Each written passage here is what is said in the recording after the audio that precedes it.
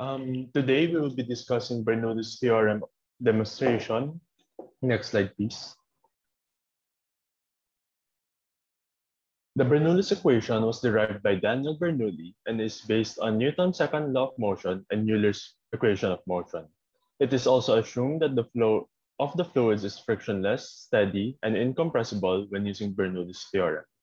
For this experiment, the duct of the apparatus used is flat, so the fluid doesn't have a vertical elevation. Next slide, please.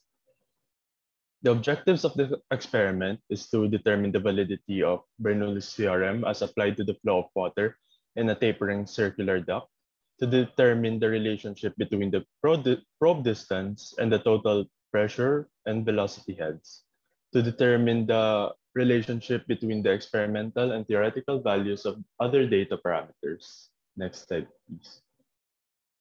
For the results and discussion,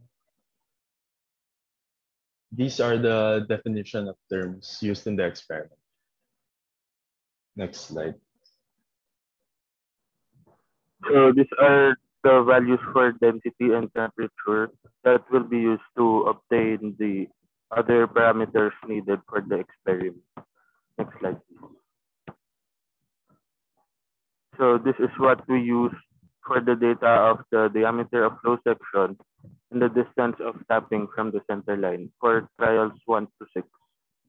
Next slide, please. These are the obtained values for the manometer and probe manometer levels for the first data set. Next, please. This is the manometer and probe manometer level values for the second data set. Next, please. And this is the manometer and probe manometer levels for the third data set. And lastly, this is the manometer and probe manometer levels for the fourth data set. Next, please. So this is the other data that we have obtained through calculations that we will be needing for the other parts of the experiment.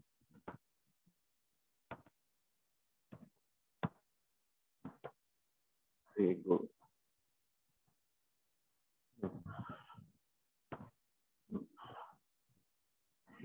So the following slides will be the measured and calculated data for all the data sets, and the pressure head and velocity head and total head will be obtained in this table.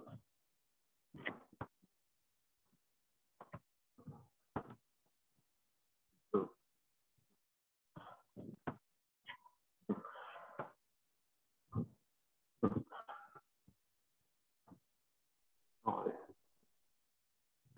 So the following graphs showcase the different figures. With figure 1 being theoretical versus experimental total head. Next slide. Figure 2 with the theoretical versus the experimental velocity. Figure 3 with pressure head versus probe distance. Next slide. Figure 4 being the total head versus probe distance. Next slide. And figure 5 being the experimental velocity versus probe distance. What we've determined with the first 5 figures is that there doesn't seem to be any correlation between the different factors. But with figure 6, we were able to determine a correlation made for the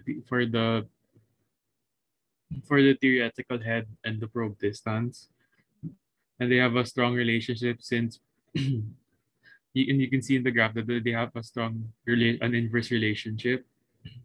Next slide. Yeah. So our findings were the probe distance increases the higher the experimental total head value steers away from the theoretical value. Next slide. Yeah. Next slide. Next slide. Oh yeah. Although the data above was given calculated through the Sun ID number, There are still possible assumptions that can be made to explain the different discrepancies, such as possible air bubbles if the experiment were to be taken place in real life, along with possible leaking during the experiment. And for our conclusion, the results show the reading of each manometer tube increases when the pressure difference increases. From the results obtained, we can conclude that Bernoulli's equation is valid for convergent and divergent flow, as both of it does obey the equation. And for both flows, as the pressure difference increases, the time taken also increases as well as the flow rate. And finally, therefore, as the velocity of the channel increases, the total head pressure also increases for both convergent and divergent flow. For the recommendations, the group recommends the use of a more complicated piping system that has more components, the use of different pipe sizes, and to ensure that precautions are made before and during the experiment to ensure more accurate data. That's all. Thank you.